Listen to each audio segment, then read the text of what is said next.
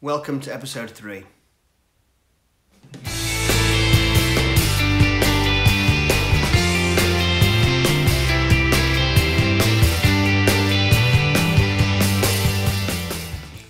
Welcome back. In this episode I'm going to talk mainly about my plans for the electrical system for the bike. Last time we spoke I was telling you I was after a Daymaker style Jeep Wrangler headlight. I had one turn up. It was faulty, bit of a shame. I tested it out though first. In fact, I'll show you a little clip of me testing it out. Okay, looks alright. My Daymaker headlight. It's arrived faulty. So, there's the halo. That's groovy. I like that. It's got an amber halo as well, which is for indicators. Shan't use that. Main beam. Oh. Main beam, beautiful. Low beam, nothing. Nightmare. Welcome back again. So anyway, that went back, and yesterday I got another one. So here it is. My Daymaker headlight off a Jeep Wrangler. It looks amazing. I love it. It didn't fit the headlamp bowl off the R80, so I had to get an aftermarket headlamp bowl, again off eBay, which it fits like a dream, so I'm really pleased with that. I'll show you in a second on the bike mounted. So, electrical system.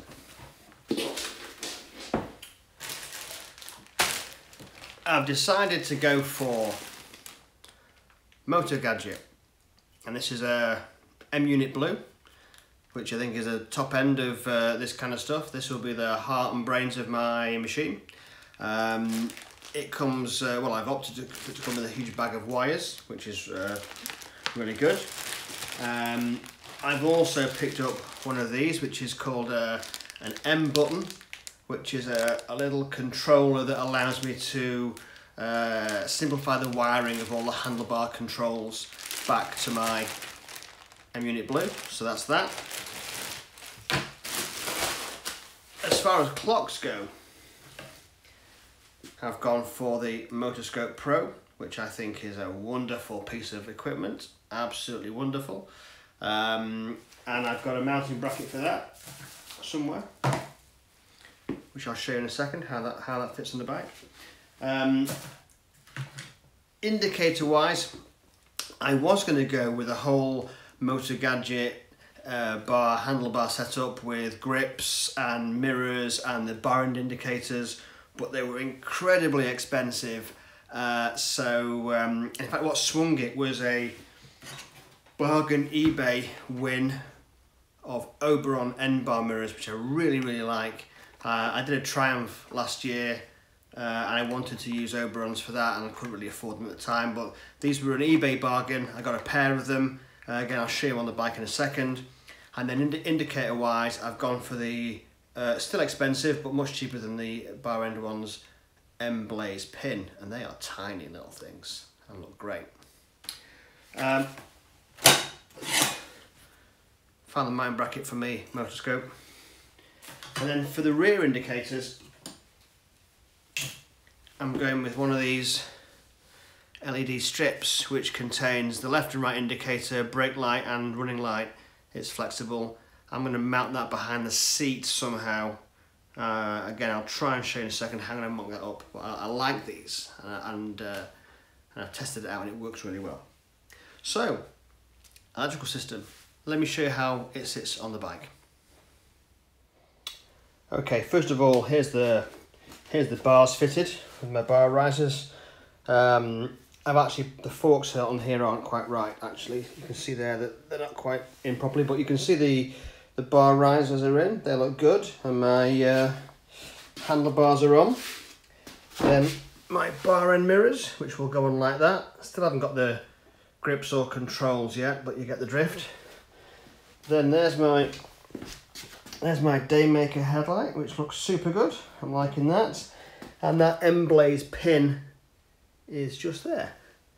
So I need to work out how to manage the wiring on this, because that's not very good wiring wise, but yeah. there you go.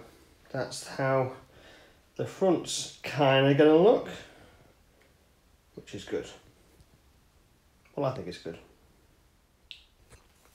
Okay, the next bit is where the Motogadget itself goes, and I'm thinking it needs to mount something like that around 45 degrees. So I need to work out how to, this actually bends, clamps flat under there, and it's anodized aluminium, so that won't bend easily. Nice piece of kit though. But yeah, I think a sort of 45-degree angle for the clocks, that looks good. I think so. Okay, then at the other end of the machine, the business end, we need to find a way of, here you can see that I'm extending this tube out. Actually, it'll be better with the tank off. 1 second. There you go, much better. Right, so this tube here, I'm going to extend this tube out, and that's where the seat's going to go. So I've got myself a bit of galvanized bar, and I'm just trying to get the dimensions, but essentially a longer version of that. So that's 35mm tube, which I need to extend probably to about here, and then weld a plate on. That's where my seat will go. This tube's not thick enough, clearly. It's only about a 1mm wall, but I think 2.5mm should do it. So I need to find myself a bit of steel tube and someone to fabricate that for me, and that's my seat done. So that'll be good. Right. Apologies for shaky camera work because I'm doing it one-handed, but essentially this is where my seat's going to sit, if you remember, from the back like that. So my intention is to have this mounted somewhere, it'll bend, but sort of somewhere like that around the back of the bike. I did actually consider trying to do it like that, but I'm not sure how well that'll be seen from the back. But anyway, that's roughly where that's going to go, somewhere along those lines. I think that looks super good. Yeah. It's coming along. So, that's roughly my electric system, or rather, that's the brains of it. I will do I'll do a session on the actual electrical plan with a diagram.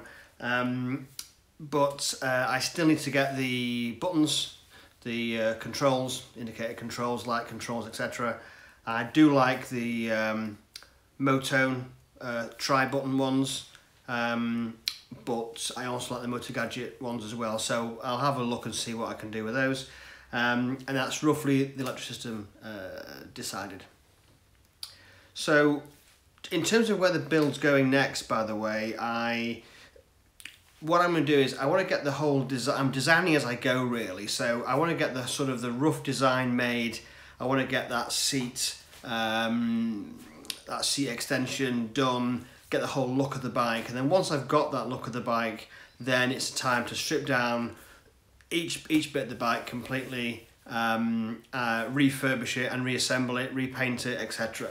So I'm roughly going to get the whole thing designed up first, and then I'm going to do a proper strip down, and you'll see hopefully fairly detailed videos of fork strip downs, the engine strip down, the gearbox, etc. So they'll be completely refurbed and put back together again. So thanks for watching. If you like it, please like it. Please subscribe. There's a button down there somewhere to subscribe. And thanks again, and see you next time.